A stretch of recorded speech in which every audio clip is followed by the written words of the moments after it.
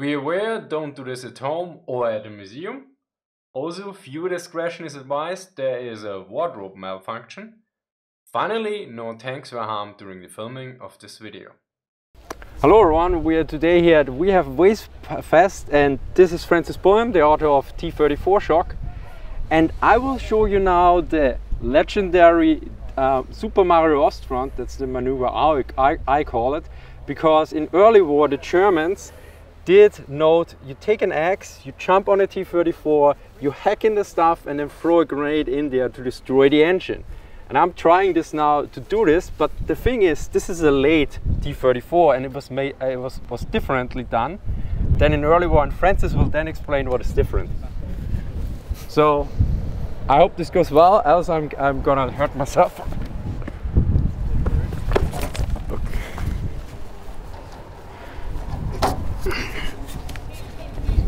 That hurts for sure. So okay, this would be ideal, and now I take the axe, probably from below, hack it in and throw a grenade in. Of course there are Louvres here, which from the inside, from the commander, could be turned down to have protection. Francis will explain to us now shortly how the Louvres for the engine, for the radiator, could be turned inside the tank. So it wasn't actually done by the driver like we'd expect. Because the control rods were too high, it would have been above the height of the driver. So they're actually in the fighting compartment here in the hull. I can direct you over to this lever here.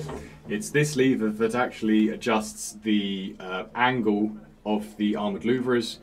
They're currently in the open position, but if I was to pull that handle all the way to the back and lock it, that would be in the closed position. So now here's the main issue. This handle over here, so I go back down there, which is way more comfortable and less hurtful. So, Francis, from what I know, this access hatch was done differently. Yeah. And also some other parts. Can you show us now how it was done differently in the early war T-34? Because this was a maneuver for the early war. In the late war, this was not so common anymore because we had the Panzerfaust and other stuff. First of all, I'd like to say how impressive that was. It was quite fun to watch.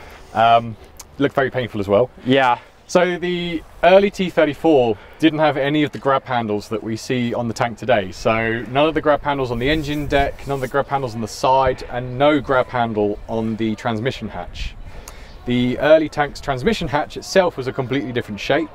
Instead of being this nice round circular hatch with a really nice big and easy to put your foot on hinge, it was square. So it's sort of married up with the exhaust shrouds here, and it had two diamond shaped hinges like this that made it fold down.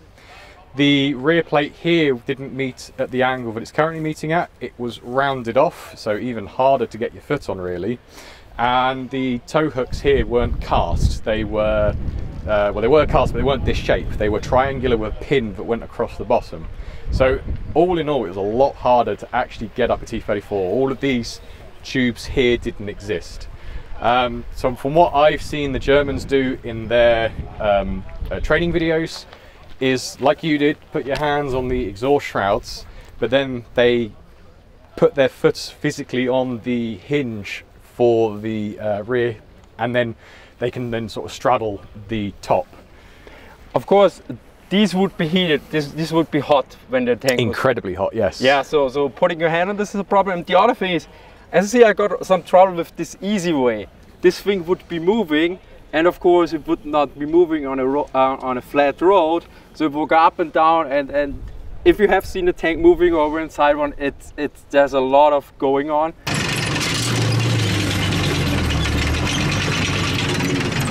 And at the same time, you should also realize there would be or should be other Soviets around or something. I mean, generally anti-tank, the infantry anti-tank groups, there was a group, I think, of 4 guys. Basically 2 were assigned to distract the tank, ideally put some smoke rounds or something on the vision ports, and 2 guys, one guy was attacking the tank and the other one was covering him against infantry. So this worked, because some people say this only works if there's a tank comes alone or something. But that was very often the case in 1941, 1942, early 1942. quite often the Soviets just attacked with a small group of tanks that were not really supported by infantry or very few infantry. So these tactics worked because they drove in and the Germans could take them out with infantry, and it was still quite dangerous for the infantry, and you have to know what you could do. For instance, because if you see this tank and you don't know, you're not gonna try and find out, okay, let's take my axe and hack something, if I can destroy anything, make a hole, and then maybe throw a grenade in. And this was also very interesting because there was a tank officer going to Normandy, to the Normandy beaches, and I think it was the report was from 26 June or something, and he notes there's one major problem. Most of the army guys still don't know, can identify the tanks.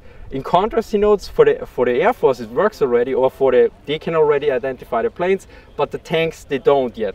And we need to enforce the training on the tank identification, because it also shows all the infantry that's good in killing tanks always knows which tanks they're engaging, because then you know the weak points and what you can do and what you can't do.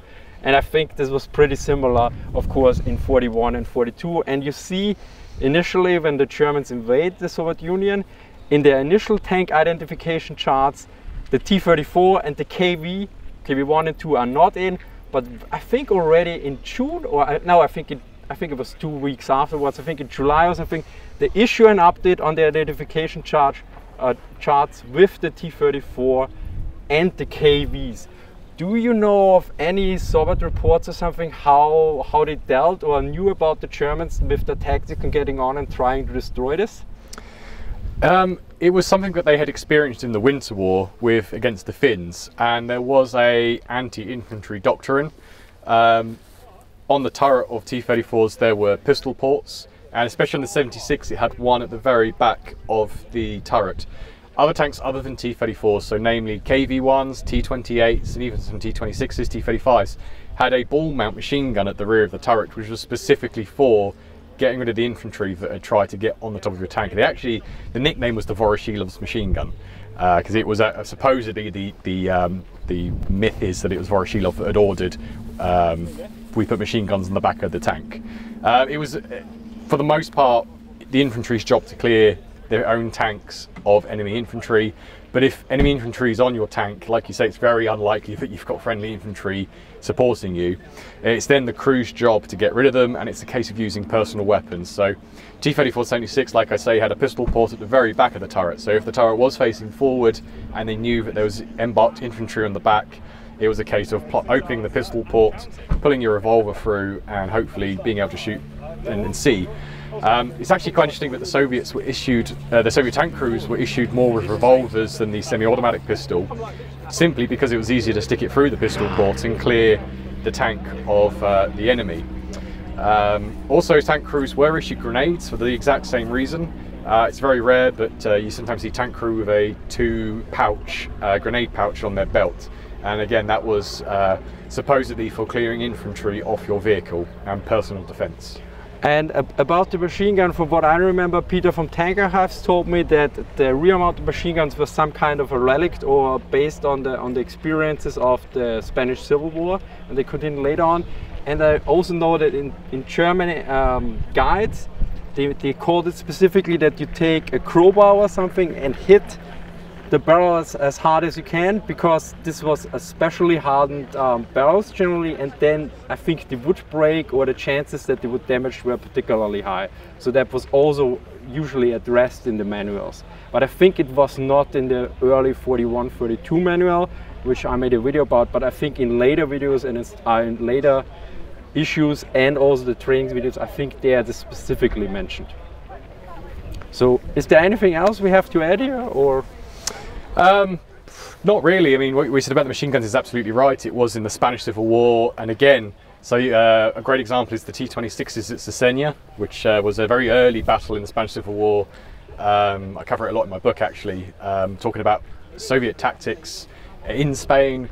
These tanks were sent off and they outran their infantry, and they were essentially swamped by nationalist forces that used petrol bombs. They weren't called Molotov cocktails at that point. Embarked on the tanks to, like you say, crowbar them all up.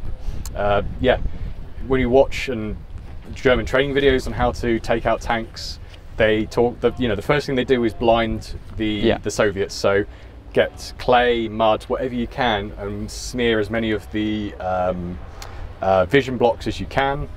Jam the turret ring with a crowbar if you can, or a tool. I saw the video, I think you used an entrenching tool to jam it.